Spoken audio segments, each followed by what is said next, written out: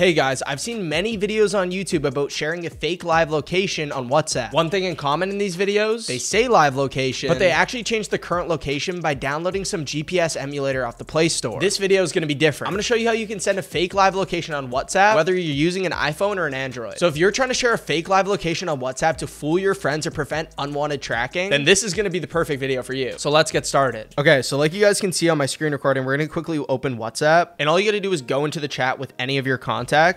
Now from there, you can press the plus button, and we're going to press location. Now, obviously, we're able to send any fictitious location, and I'm going to blur the screen, but you can see that we can send our current live location, but I'm going to look up Disneyland, and we're going to go Disneyland Park right here. And we're actually able to send that to that contact. Now you can send an incorrect location like this, but there are many limitations. Firstly, you can only send a fake current location, but this actually won't work for live location. And secondly, the other person will know because this will display differently on the recipient's device. Now what I'm gonna do is I'm gonna show you a foolproof method that you can send a fake live location on WhatsApp. So I'm gonna be showing you how to send this fake live location on WhatsApp, and it's honestly an insane method. No one's gonna know, and it's gonna look completely real. You're gonna need the iOS location changer app that you download actually off the link at the top of the description as well as the pinned comment. And you can download this from the iPhone to PC website. Like I said, the links will be down there. Now this is super easy, and once I'm inside of the software, I can literally just boot it up like this. Okay, my camera died. I did a bit of an outfit change. Anyways, now that we have the actual software opened up, we're able to share our live location to the person. So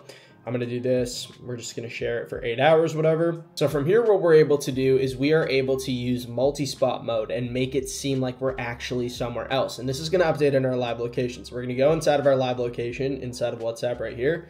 We can see that that accurately reflects where we're at in the software itself. And from there, what we can do is we can add stops by clicking on the screen. So for example, if we wanna make it seem like we go to this corner, down to this street, down to this street, down to this street, we're able to do that, right? From there, what we can do is we can press move, and this is using the realistic mode. So what this is gonna do is it's gonna basically route the direction of where we're actually traveling, make it seem realistic, because if we're like cutting corners and stuff, it wouldn't look realistic, right? And also what you're also able to do is adjust your speed by dragging on the slider right here. So you can change it from walking to biking, motorcycle, car. We're gonna make it seem like we're driving, right? So we're gonna press move, and it's literally as simple as pressing move. We're able to even adjust the speed in the middle of it, and it is actually going to have us go from this point, our starting point, to our point 1 over to our point 2. And we can see inside of WhatsApp, this is being accurately reflected, right? This is on our live location inside of WhatsApp. It's changing as we go.